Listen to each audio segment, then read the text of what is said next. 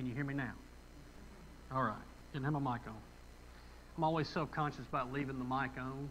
I trust that Mike and Brandon will turn me off when I go sit down, but then when somebody walks up to me to talk to me, I'm like, so I turn it off and forget to turn it back on. Amen. It's good to be back in God's house this morning. Amen. I want to ask you to do something for me. Not just for me, but for the church, for that person who may be lost and trying to make a decision for Christ. Welcome home, Frankie. Good to have you home, brother. Sorry, squirrel, but good to see you this morning. He came up and prayed, and I was like, hey, Frankie's back. So I know that there's a potential that what I'm getting ready to say may be received the wrong way. Please don't receive it the wrong way, because I don't mean it that way. It's just hear Pastor's heart. We've been going through the training for the past 3 weeks on Wednesday night for the altar training. How many of you remember the morning, the night, the day that you decided, maybe you were in church, that you decided to step out and come to an altar and give Christ your heart and ask Christ into your heart? It is a very powerful moment. It's a very pivotal moment. So I want to see both sides of it. So that's what I'm trying to do. I'm going to ask you, many of the folks that come to the second service, or several folks that come to the second service, have a meeting to get to at 12:15? It's at 12. Okay. So here's what I would like to ask you to do. And if anybody here is offended by this, please come see me. I want to talk to you, because I don't want you to leave here offended today. Everybody say, love the pastor. Some of them are like, well, let's wait and hear what you got to say first, and I'll tell you if I love you. What I would like to ask you to do is, if you have to get to that meeting, I thought it was at 12:15, but they're saying 12. Sit somewhere strategic in this house so that when you get up to leave, you're not potentially drawing someone's attention from the most important decision they may ever make. Can we do that? Keeping it real. Is anybody in here offended by that? Okay, perfect. I don't want to hurt anybody or hurt anybody's feelings, but there are times, see, y'all don't have the perspective that I have up here. There are times that we will be in a pivotal moment, and I understand, I honor you, and I value your decision to prioritize to be in that meeting. Do you hear me? But sometimes when it happens, I can see a person with tears streaming down their face, and this is what they do. They can't help it. They're just distracted. And many times that person will instantly, their whole face will change, and they'll go right back to just sitting there, and they're not tuned in. I just don't want to. I want to do everything I can do in here to create an environment conducive for life change. Amen? All right. Now I'm going to preach. So I've looked over the past few weeks. Usually when I come in on Mondays, Missy will ask me, for graphics and things like that. She'll say, what are you preaching next Sunday? And usually on Monday I can give the sermon name or the topic or whatever. But this past week she came in and she said, so what are you preaching on Sunday? And I said, I don't know yet. And she said, what are you preaching on? Thank you, brothers. Appreciate that. Said, what are you preaching on? She came in, she used the same thing. What are you preaching on? And I said, I don't know. And she was kind of like, okay. And then Wednesday, same thing. And by Wednesday afternoon, Thursday morning, I could start to see a little bit of panic on her face. Like, okay, I'm running out of time, and I got to get this stuff together. So I came in. I've been looking over the past few weeks. Had a little bit of time, and I've always got, I don't even know how many sermons that I've written, and God's just never released me to preach them before. But I was looking over the sermons over the past few weeks. It's been a little rough around here. Amen? I'm sorry. Not really, but I'm being nice. I'm sorry that it's been kind of rough around here the past few weeks. Sometimes I get, I preach what God tells me to preach, and then I go back and look at it later, and I'll read through my sermons and go, that's kind of hard. That was kind of hard. But I hadn't run you off yet. You're back. Tim, you came back, so it must not be too bad. So I've been asking the Lord this week while Missy was coming in every morning and worrying me to death about what I'm going to preach on, I just started asking God, what do I need to do? What do I need to preach on? Normally I don't draw up blanks like that, and I just have been thinking about home a lot. And I thought home as in where I come from, West Tennessee, but I realized about midweek this past week that what the Holy Spirit was trying to tell me was, tell them about home. So I want to just talk to you about heaven today. Can I do that? This is going to be the easiest sermon that you'll have to listen to probably for a while. And before you get your hopes up, this week I'm going to talk to you about heaven. Next week we're going to talk about hell. So give me all your love today, because next week it may not be that great, okay? I can tell you. One moonlit night, it's a grandpa, but I'm a papaw, so I'm going to say papaw. Papaw was walking around out in the yard with his little granddaughter, and try not to cry again. I miss my baby. Holding her hand, and they're looking up at the night sky. They're watching the stars twinkle, and every once in a while a shooting star. And Papaw is pointing out the constellations and just trying to teach his granddaughter just the glory of the sky and how God created the planets and the stars. And when he was well into his rant, the little girl stopped dead in her tracks and squeezed his hand, looked up, and she said, Papaw, if the bottom side of heaven looks like that,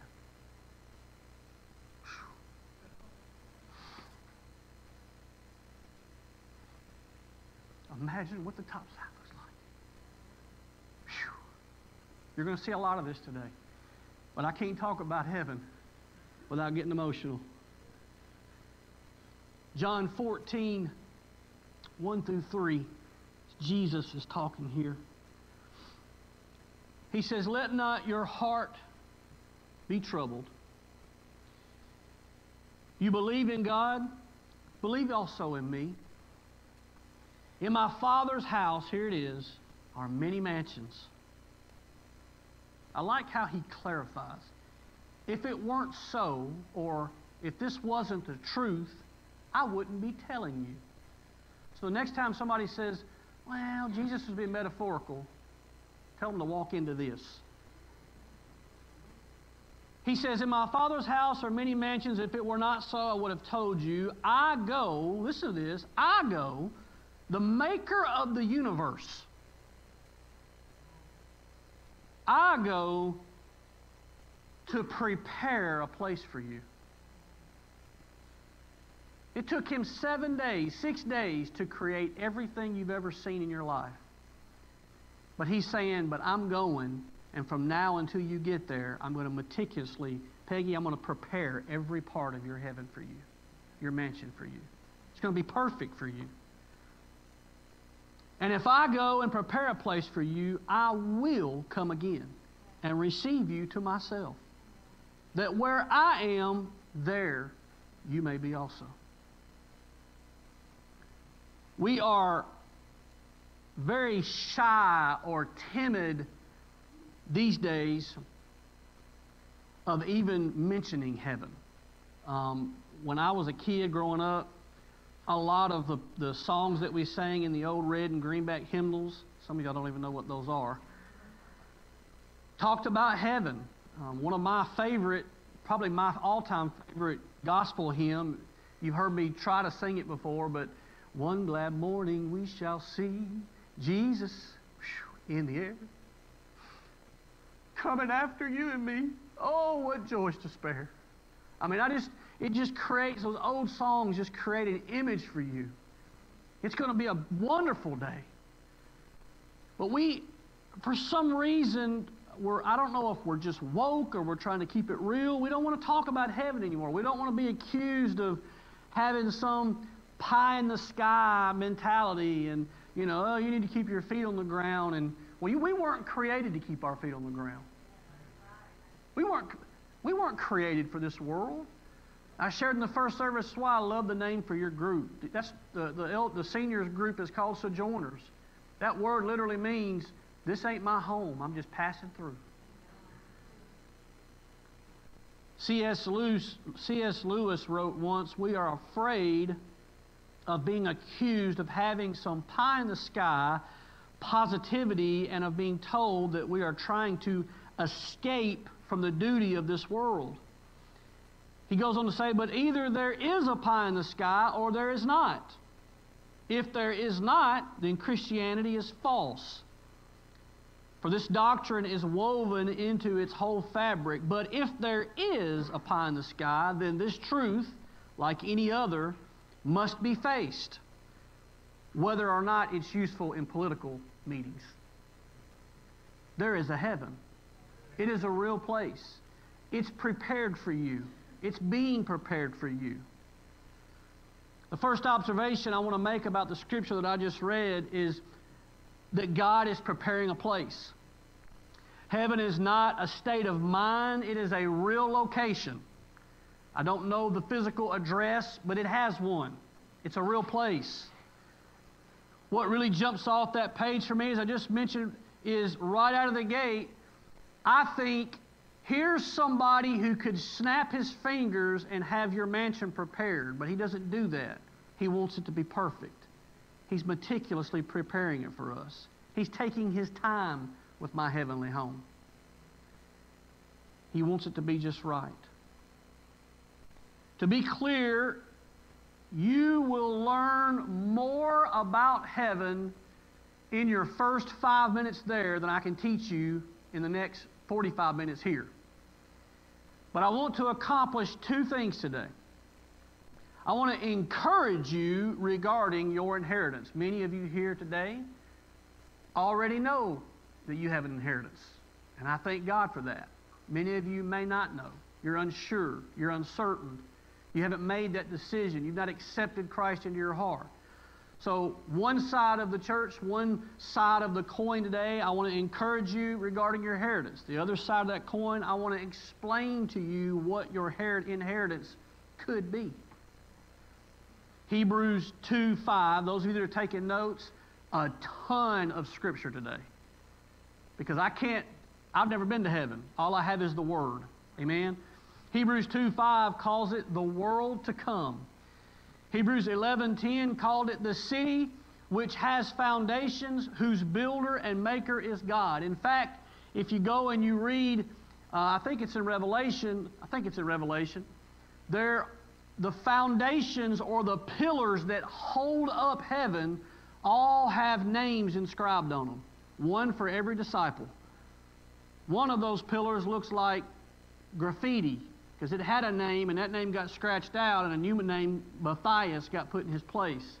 But every pillar, I'm being humorous, don't walk out on me. Every pillar has a name. It's described in multiple places what the foundations of heaven looks like. It says the city which has foundations, whose builder and maker is God. Hebrews 11:16, but now they desire a better, that is, a heavenly country. Therefore, God is not ashamed to be called their God, for He has prepared a city for them, or for you. Revelation 21:2-3 says, Then I, John, saw the holy city, New Jerusalem, coming down out of heaven from God, prepared as a bride adorned for her husband. And I heard a loud voice from heaven saying, Behold, the tabernacle of God is with men, and He will dwell with them, and they shall be His people. God Himself will be with them and be their God. You won't have to imagine anymore who He is and what He looks like and what He smells like and what His voice sounds like. We are told more in Scripture about what heaven will not be like or what will not be in heaven than we are told what will be there and what it will be like. But I have determined that what it will not be like sounds good to me. So a lot of what I'm going to tell you today is not what heaven will be like. It will be what it's not going to be like. That's a tongue. Say that 3 times fast. I heard a farmer one time, or read where a farmer one time asked his preacher, he said, "Can I chew my tobacco in heaven?" The preacher surprised him. He said, "Absolutely, but you'll have to go to hell to spit." Many have stated, and I've heard this, many have stated that I just can't imagine worshiping every day for eternity. That just sounds like it's going to get old or get boring. I want to tell you, this is totally my idea. This is not scriptural. I'm just going to tell you how the pastor thinks about this. If being in this church during worship makes you uncomfortable, if you struggle with worshiping, I just believe you're going to be leading the choir in heaven. And I'm going to talk about this more in a minute, but you are going to receive a new body, a glorified body, and you are going to be, for the first time, standing in the presence of Jesus Himself. You're not going to have to think about worshiping. It's going to come natural. I want to give you a preview of heaven today. Heaven will be a restoration of what was lost in the fall of man in the Garden of Eden. As a child, I always loved it when Sister Prescott would talk about the Garden of Eden, because I just thought it was cool.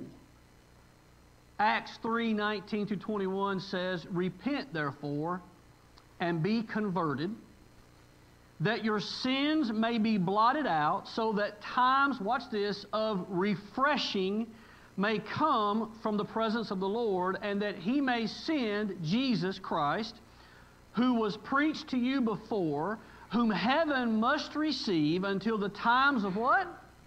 "Restoration of all things,"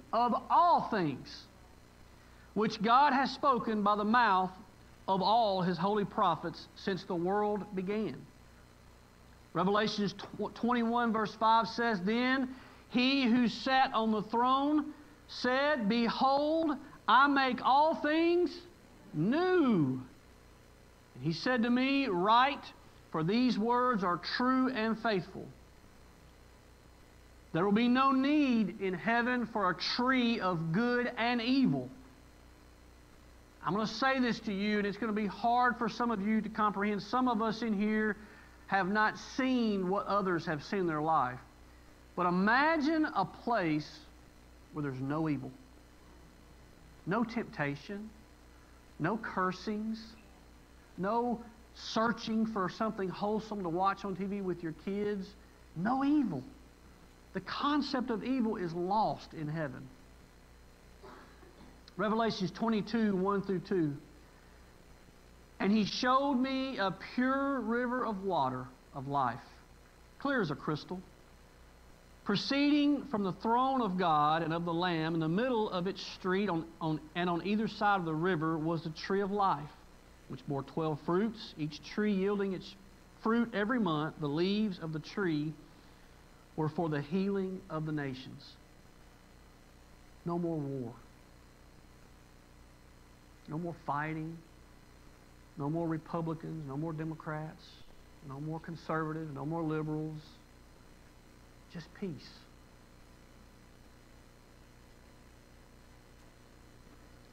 Number 2, heaven is a place where all people of God who ever lived will dwell. I read a story of a Sunday school teacher who was trying to teach his Sunday school class a lesson about getting to heaven, and he asked them the question. He said, "So if I come to church every Sunday, every Wednesday night, and I clap and I worship, I'll get to heaven, right?" And the kid said, "No." He said, "So if I come to church every time the door's open, and I worship and I pay my tithes and I love my pastor, I'll go to heaven, right?" The kid said, "No." He said, "If I do all those things I just mentioned, and I give everything I have to the poor, and study to be a preacher myself, and I love my wife and my kids, I'll go to heaven, right?" Kid said, "No." Sunday school teacher started thinking, man, they know more about the Word than I thought they did. He said, "What must I do to go to heaven?" And Little Johnny over in the corner raised his hand, and he pointed to him, and he said, "You got to die." One thing is for certain, no one born again in Jesus will be left out, shut out, or absent. Anybody ever been left out of something? You'll never have to experience that. I was sharing in the first service, I'm not a big fan of amusement parks only because I don't like standing in lines. I believe that there will be a line to get into heaven for every single person.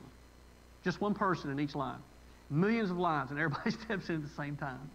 No lines, no waiting. The gates of heaven will not close until every single saint of God has stepped in. They'll be waiting until we all get there. If you're a documented resident of heaven, you've made it in. Well, Pastor, what does that mean to be documented? The Word says that your name is written in the Lamb's Book of Life. If you have believed in Jesus' name, if you've repented and you've been justified by His blood, you have been adopted into the family of God, and I don't care who you are or what you've done, most of us know when we go home to wherever home is, the people that love us, even though they want to slap us around sometimes, they'll always open the door. That's what heaven's going to be like. The number of those in heaven cannot be counted. Every single person from the beginning of time until the end of time who has ever acknowledged Christ, believed in Him, and meant it, will be there. Think about that. Some of us are going to be surprised who's there. Revelations 5:9 says, "And they sang a new song, saying, 'You are worthy to take the scroll and to open its seals, for you were slain and have redeemed us to God by your blood out of every tribe and tongue and people and nation.'" Nobody's going to be left out. If you've laid claim to your inheritance, you're going to be there. Number 3, this should go without saying, but I think many of us can't even comprehend what this next one means. It will be a holy place. We don't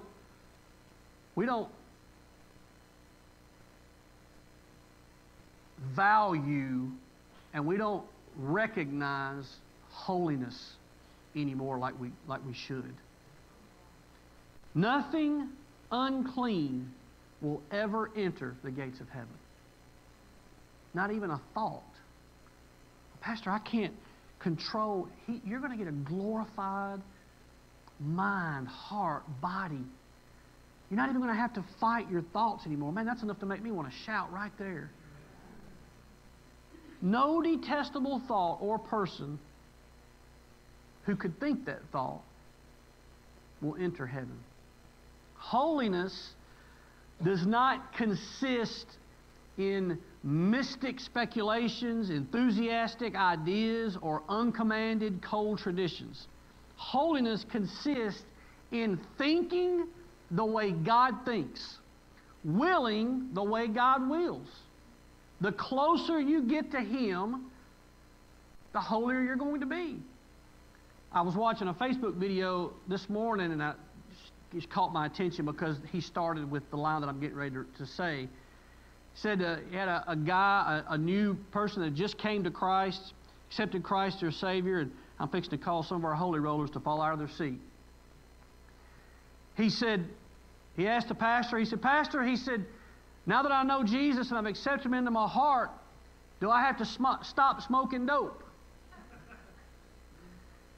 The pastor said, "No.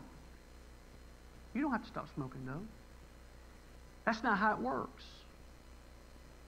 But the closer you get to Him, He will show you what He agrees with and what He don't agree with. If you build a wall around that thing and you don't give Him access to it, then you can't come in here and say, well, God's okay with it. Whatever it is. I'm not just picking on that one thing. That's just what the video showed. Some of you probably saw it. I'll answer that question the way I answer a lot of questions. You're asking the wrong person the wrong question. Make me holy, Lord. Show me who I need to be in you. Show me the things that are detestable to you. Lord, I don't want to do anything that you wouldn't have me to do. Heaven will be holy because we will be completely holy and in tune with God.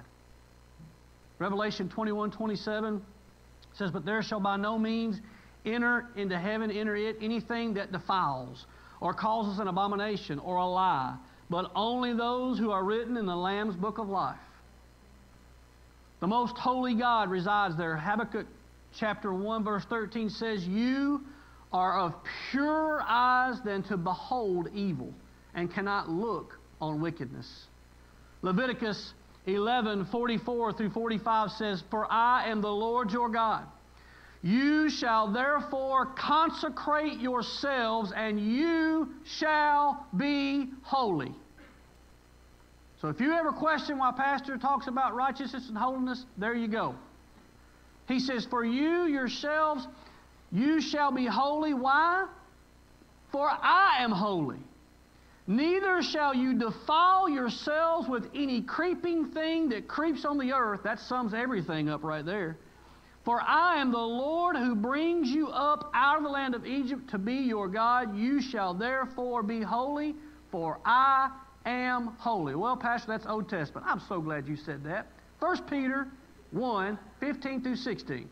"But as he who called you is holy, you also be holy in all your conduct, because it is written, 'Be holy, for I am holy.'" Peter is direct quoting Leviticus. Why is that important? Because you need to practice here to be ready for what you're going to encounter in glory. Number 4, heaven will be a place where all residents have been glorified, without exception. You hear me quote several different scriptures here all the time. Romans 8:28 is one of them. Y'all know it by heart yet? "For all things work together to good, those who love the Lord and are called according to His purpose." But let's read the rest of it. Romans 8:28, "And we know that all things work together for good to those who love God, to those who are the called according to His purpose."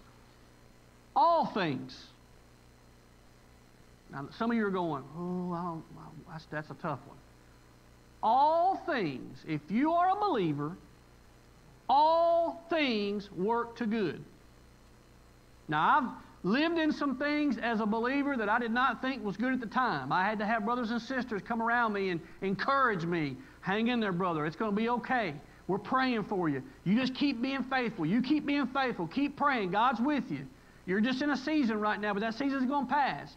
I can look back now and say, all things. But let's read the rest of it. Verse 29. "For whom He," capital H, "foreknew, He also predestined to be conformed to the image of His Son." Who is supposed to be conformed to the image of Jesus? We are. "That He might be the firstborn among many brethren. Moreover," verse 30, "whom He predestined, these He also called. Whom He called, these He also justified. And whom He justified, these He also glorified." I want my glorified body. I'm tired of my knees hurting. There's some confusion and some arguments about this. All I can give you is my opinion. I know that after Jesus was resurrected and ascended to heaven and then came back and appeared to the disciples, they didn't believe it was Him. What did He do to prove that? He showed them the scars in His hands and His feet and His side. I believe, based on what I've read, that the only person in heaven who will have scars will be Jesus. That's part of our testimony. When we see Him in full illumination, we're still going to see His scars to remind us why we're there in the first place. And we'll worship Him. But the Bible tells me that I'm going to receive a glorified body. That means all these scars and broke downness that I've got, amen, it's going to be gone. 1 John 3, 1 through 2, behold, what manner of love the Father has bestowed on us, that we should be called children of God. Therefore, the world does not know us because it did not know Him. See, some of y'all are trying to get your worldly friends to understand you, and you're banging your head against the wall. They're not meant to understand you. In fact, there's a scripture in Corinthians that says the message of the cross is foolishness to those who don't believe. You can just keep walking. Keep demonstrating. I'm going to say this, not in my notes. Some of you have got some lost friends and some friends who don't know Jesus, who think what you're doing in here every Sunday and Wednesday and Thursday is foolishness. You may be too close for them to see. Sometimes you got to back away from something to get a better look at it. Well, in that case, you might be the one that needs to back away a little bit. Pray for them. Love them. But you can hold their hand until rapture comes. And if they don't accept Him, you're going to have to let go of that hand eventually, or you might get drugged down with them. That one was free. It says, beloved, now we are children of God, and it has not yet been revealed what we shall be. But we know that when He is revealed, we shall be like Him, for we shall see Him as He is. 1 Corinthians 15, verse 50 says, now this I say, brethren, that flesh and blood cannot inherit the kingdom of God, nor does corruption inherit incorruption. Behold, I tell you a mystery. We shall not all sleep, but we shall all be changed in a moment, in the twinkling of an eye, at the last trumpet. For the trumpet will sound, and the dead will be raised incorruptible, and we shall be changed.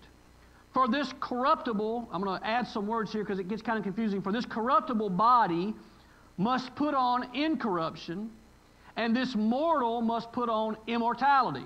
So when this corruptible has put on incorruption, and this mortal has put on immortality, then shall be brought to pass the saying that is written, death is swallowed up in victory. O death, where is your sting? O hell, where is your victory? There ain't going to be no more crying and worrying about death and what's coming after. That won't even be in your mind. Come next week, we're going to talk about hell. Different story. Number 5, I added this one in for my own sake. If it's you, you can say amen. If you don't think so, you can sit back and not say. You can say, oh, me. I did a little bit of reading. Couldn't really find a scripture to support what I'm getting ready to say, but I still believe it has to be true. There ain't going to be no bills in heaven. I can't imagine being in heaven and have to pay bills. I was talking to a sister over here. We were talking about, will we have jobs in heaven? I do believe we'll be serving and working and worshiping and praising and doing things, because we know that someday we're going to come back with Jesus and reclaim His creation. The Bible says that. So I believe that we will be training and working and doing, but it's not going to be like the jobs that we've worked. Amen? Matthew 19:21 gives us kind of a snapshot of what it looks like, finances from the heaven perspective. It says, Jesus said to him, this is Jesus talking, if you want to be perfect, go, He's talking about on earth, sell what you have and give to the poor. And you will have treasure in heaven. And come, follow me. The rest of the story says the young man dropped his head and walked away because he was very wealthy. Now, I'm not telling you that you have to go out and be homeless and sell everything you own. What this is meant to do is give you an image of the finances of heaven. There ain't going to be no bills in heaven. I wish a credit card bill would come to heaven where I'm at. Number 6. Y'all are too tough this morning. See what this one does for you. Heaven will be a place completely void of sadness. No sadness. No worrying about loved ones or worrying over bills or worrying if you're doing a good job as a mama or a daddy. Worrying if you've messed your friends up or messed your kids up or messed yourself up. No anxiety, no worry, no sadness. Revelation 21:4 says, "And God will wipe away every tear from their eyes. There shall be no more death, nor sorrow, nor crying. There shall be no more pain, for the former things have passed away." I've cried a lot of tears on this side of heaven. I don't know about you. There will be no need in heaven for pastoral care. One of the most difficult things for a pastor to do, and I'm not complaining, this is what we're called to do, is to come to the home of a family that's lost a loved one and try to find the right thing to say. Sometimes, most of the time, the right thing to say is nothing. You just sit there and pray. Or go into the hospital. One of the saddest things I've done as a pastor here, I think it was last year, maybe year before last, when we lost Brother Don to COVID. Myself and Dave Bartlemay, and I don't know if there's anybody else. I think it was just me and Dave. He didn't have any family here. He was completely alone, faithful. He sat right back there in that back corner every single Sunday he was here. His family paid for this pulpit. History in this church. I sat by his bed in his last moments and just sang hymns to him. He probably didn't even know I was there.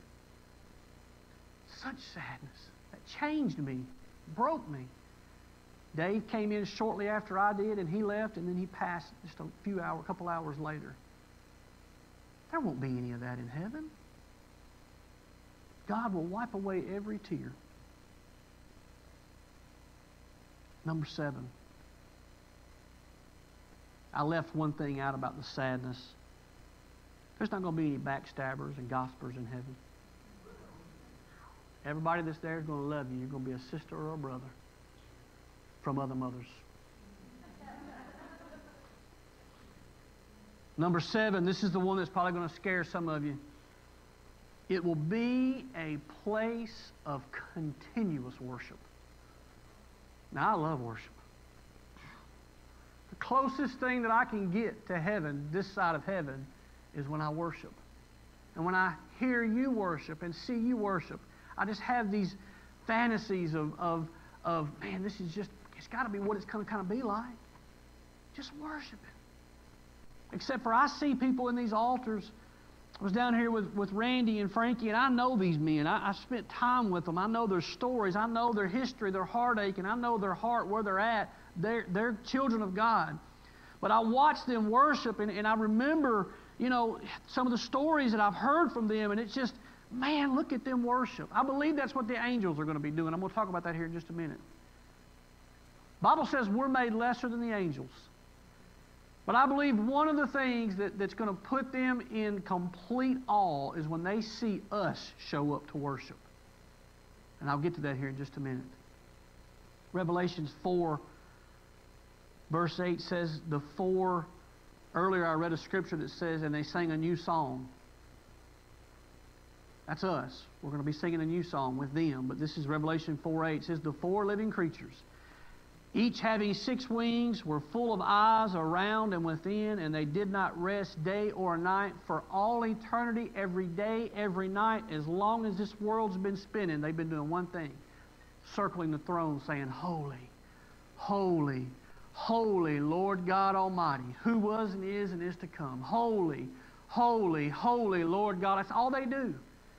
Constantly creating this sound and this atmosphere of just praise and worship, because God has to exist in the center of that. But we're going to come, and it's going to change. The song will change.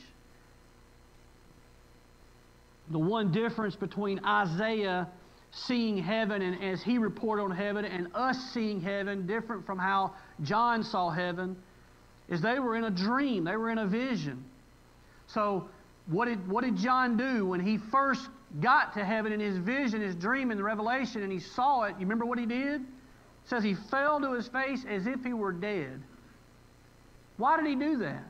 It's because as a man not yet in heaven, he had the memory of who he is, his unworthiness. You'll never feel that in heaven. You'll never feel unworthy. He's made you worthy. I can't even compare. There's no. It's like going to, I don't know, man. The only comparison I can think of is a sinful one, but going to a concert or to a club where you've been stamped. You haven't got my stamp. But heaven's going to be so much more than that. Your stamp will be His blood. You are worthy to enter in. Enter in. Isaiah said, "Woe is me, for I am lost." But we will just be in an overwhelming state of gratitude and praise. Man was created able to sin. We know that because they sinned. After the fall, man was unable not to sin. We're incapable of that. It's our flesh. After regeneration and salvation, man was made able not to sin. That's His grace. You living your life and just resolving to be sinful because God's got grace on you is nonsense. That's the yearning and the striving for holiness is your call in this world, whatever that looks like. After glorification, in heaven, man will be unable to sin. Praise the Lord. No more of me driving around the roundabout and gripping the steering wheel so help me. I don't want to go. That's sinful. Self-control won't even be a need in heaven. We're going to be centrally focused on one thing, the glory of Jesus. Nothing else will even come to mind. That's why when we come in here and these praise and worship leaders get up here and they begin to worship, they're trying to invite you into a place where even if just a few minutes you can just put all the nonsense behind you and just get in His presence. Even if it's just for a few minutes. John Oatman, famous writer, wrote the following. He said, "Holy, holy, holy is what the angels sing. And I expect to help them make the courts of heaven ring." Watch this. "But when I sing redemption's story, the angels will fold their wings, because angels never felt the joys that my salvation brings." Angels don't need salvation. I believe that when I show up and I begin to worship, those angels are going to be over the side, they're going to be looking at me, and they're going to be recognizing, hey, isn't that the guy that lived through all this and did that and fell and messed up and just almost destroyed his family and did all these things, and isn't that him? I ain't never worshiped like that, Joe, have you? They're not going to be able to fathom the worship coming out of these imperfect. The Bible says we are created lesser than the angels. I believe the angels are going to be stunned when they see our worship.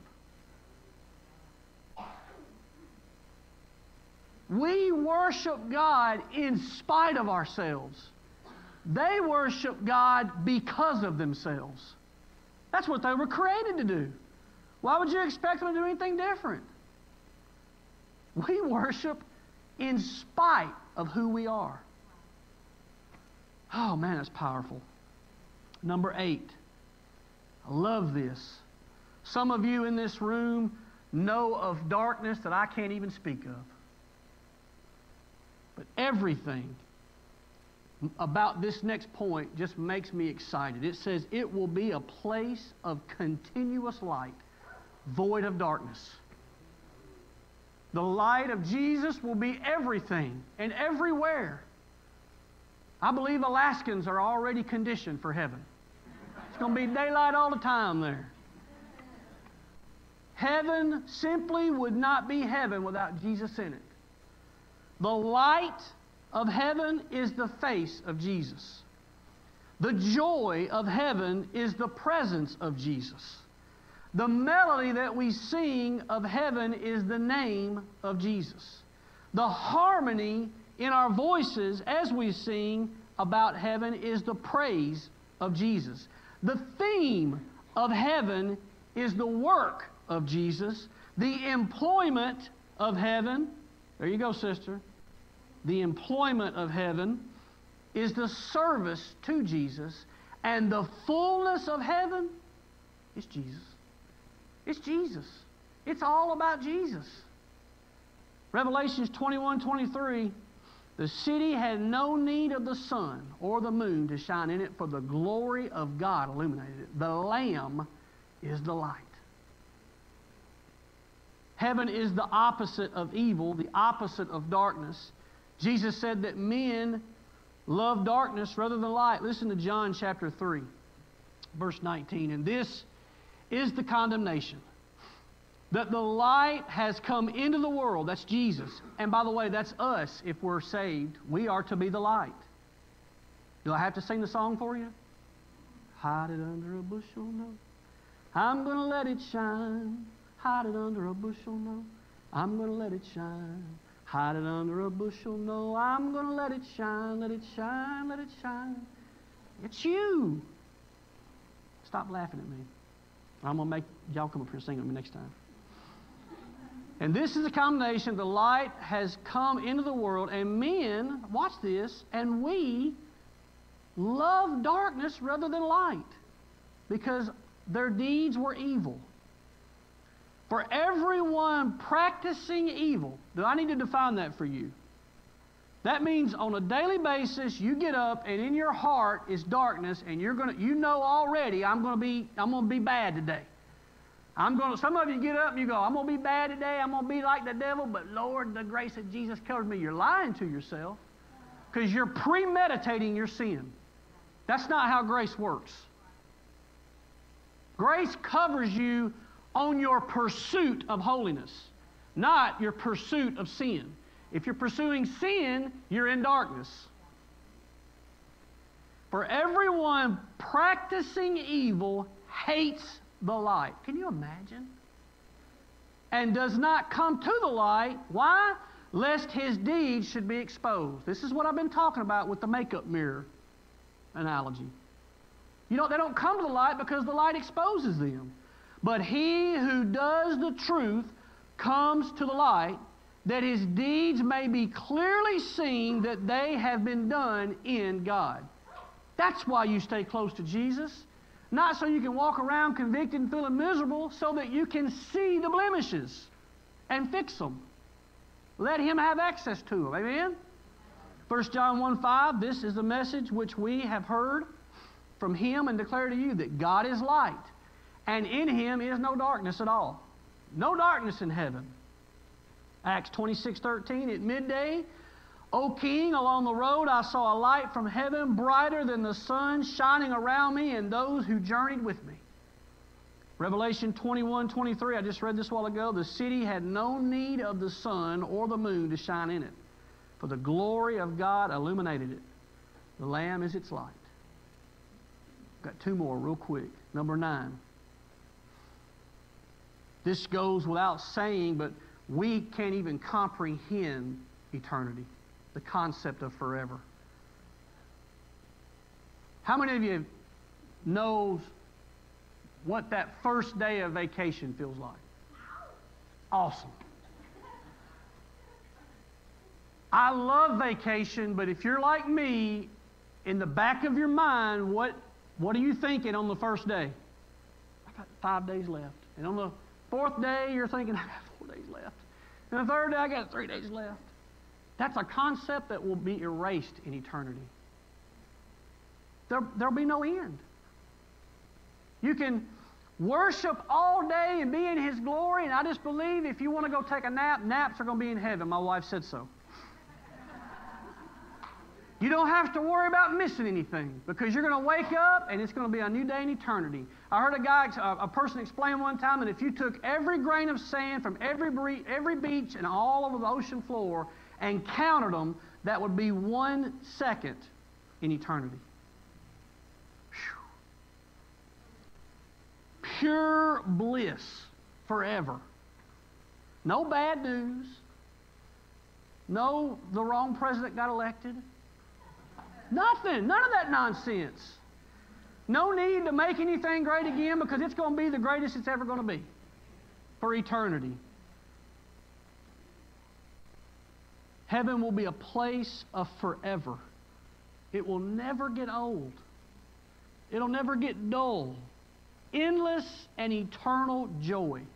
I need that in my life. I need joy. Final one. It will be home. For some of you, that's powerful. I moved around a lot as a kid. I've moved around a lot as an adult. My career has moved me. Went to many different schools. Never really had roots in any one town. Home sometimes is a foreign concept for me. When we talk about home, I'm not a homesick kind of person. And my family, if they're watching, they'll tell you that I come home and after about 5 days, they can tell I'm ready to come back where I came from, here. This wasn't home until I got here. Now it's home. But your citizenship, listen to me, lost person and saved person alike. You were created to be a citizen of heaven. You choose to denounce that citizenship by the way that you live and what you do. Philippians 3:20. For our citizenship is in heaven, from which we also eagerly wait for the Savior, the Lord Jesus Christ. I'm reminded of a story that I read. It's an older story about a little boy, probably 6, 7, 8 years old, who I believe he was an orphan, and he was dying of cancer. The doctor was sitting with him bedside in this volunteer hospital, and the little boy knew Jesus. He loved Jesus. He talked about Jesus. He always wanted to draw pictures of the cross and heaven. And in his last moments, he didn't know, I don't think it was his last moments, but in his last moments here on this earth, he grabbed the doctor's hand. And he said, tell me something about heaven.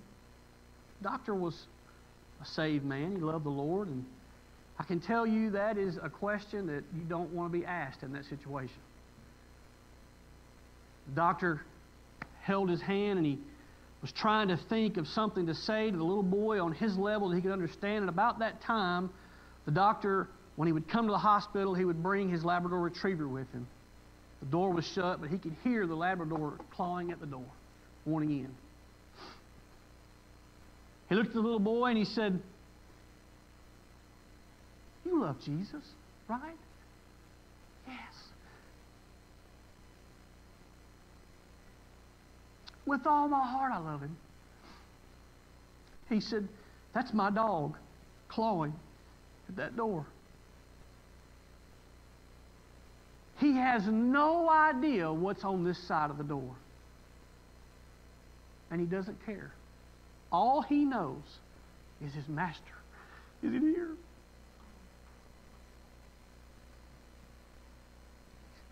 He said, son, imagine that's what heaven's like. It don't even matter. All you need to know is Jesus is there. He loves you. He died for you. Make up whatever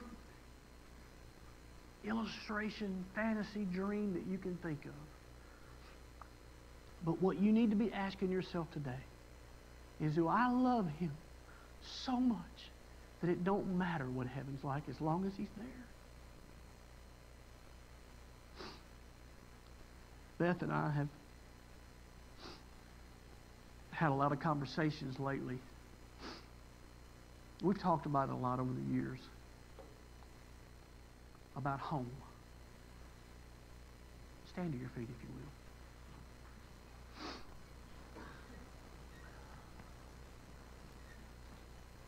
will. We have, into this month, we'll be married for 27 years. We've moved a lot. My job has moved us a lot over the years. Now my ministry's moved us. We've had conversations about home. We've moved so many times with our job and our kids going to different schools. Sometimes when we think about home, it's almost not a relevant thought anymore. This is home for us. This is where God's got us. But my prayer for you today is that something that I have said, if you know Jesus, you have a reason to just give Him a moment of praise and worship Him in your way, whether it be down here or back there. So that's my first invitation. Thank God that you've made that your home. The other side of that coin is, you've heard this today and it's made you a little homesick. You're not sure that that's your home. You've done what needs to be done to get there. Don't worry about the rules and what you've heard some person tell you. Listen to me. If you know who Jesus is, if you acknowledge who He is and what He did for you, if you're wondering what these people are doing, they're waiting on you. This is the new thing. Get used to it. Nobody will ever come to this altar and be alone again. If you acknowledge who Jesus is, and from your heart ask Him to forgive you of your sins, repent. You just say, Lord, Jesus, I believe that you are who the Word says you are. I repent and I ask you to forgive me today. And I promise you, I'll do the best I can to follow you and work with you and let you use me as a vessel here on earth. Those are the three things. If you are not certain that your home is heaven today, please come today. I'm preaching on hell next week, but don't wait until next week. I open the altar for you to come if you want to come. There's a song as you're contemplating. There's a song that Beth's mother used to sing when we were kids. I'm going to try to get her to sing it when she comes up in July. It's an older song. But I love the chorus in this song. It just paints a picture for me. It says, this world is not my home. I'm just passing through. My treasures are laid up somewhere beyond the blue. But the angels are beckoning me from heaven's open door. Lord, I can't feel at home in this world anymore. I love you. And I love my family. I love my life. But I am ready to go home. I'm tired of this world and the nonsense. I'm here. I love the Lord. I'm faithful to serve for as long as I need to do that, and I'm going to do that. But I tell Him every time I talk to Him, Lord, if it be your will, take me home. Take us all home. I'll be faithful. You keep putting people in front of me, and I'll keep preaching the truth and leading them to you. But Lord, I'm letting you know that I don't hold on to anything here. I'm looking forward to being with you in glory. That's where my hope is. You have the same hope this morning, or you can have. I'm going to pray. If you want to come, come. The moment that you get here, people will be praying with you. Father, in Jesus' name, Lord, Jesus, we just thank you for this word. Father, I thank you so much for the few scriptures that you've given us that outline and create a picture of what our heavenly home is going to be like. I thank you for preparing that place for me. Lord, when this world gets to be too much, and I'm feeling down and depressed, Lord, I just pray that you would remind me that this is not my home. I am just passing through. Father, right now I pray over every person here today. There is absolutely, Lord, no excuse whatsoever for someone who does not know you and has not locked in their real estate in heaven not to be in this altar praying through you today. So right now I pray, Lord, that you will pull on their hearts. Bring them to this altar. They don't need to check off a list and cover a bunch of check boxes before coming to you. They just need to come to you, surrender, submit, and you will take care of the checked off boxes. But Lord, if they choose not to come, I'm begging you, Father, for grace.